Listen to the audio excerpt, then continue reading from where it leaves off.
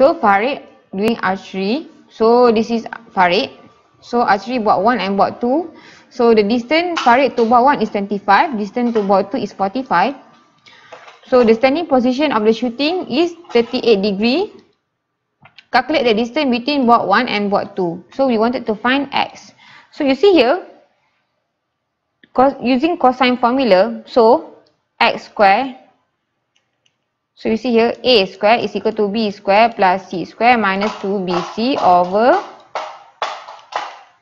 minus 2bc cos a.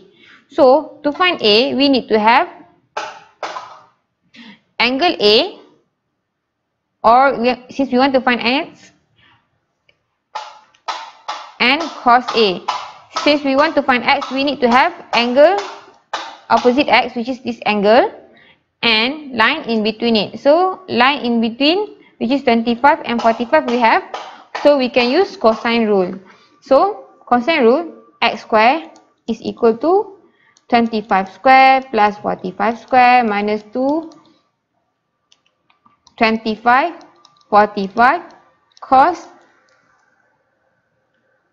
38. So we get 876.976. So x is equal to cert 876.976, which is equal to 29.614 meter. So this one is, as we get 29.614